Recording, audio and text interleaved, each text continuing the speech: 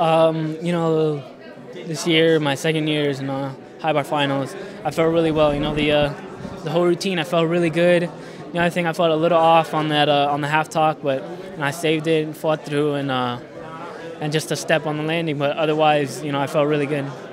Yeah, I took out the jam hop because besides the fact that it was a little inconsistent, it was also pulling my back a little bit, and it was bothering me a little bit. So I took it out for here, but it's definitely coming back in. I think I'm gonna upgrade one more skill. Well, besides the jam hop, I'm gonna put that back in. But I might do a Rebalco to L right after the stretch to Kachev. It's gonna be connected, and it'll bump me up to 7.5. It was great. The World Championships was great. You know, I like this team experience. You know, it was awesome. I just got to experience a lot of different things that I hadn't before, and you know, being in all-around finals and also high bar finals is just a great feeling. Definitely preparing me better for next year.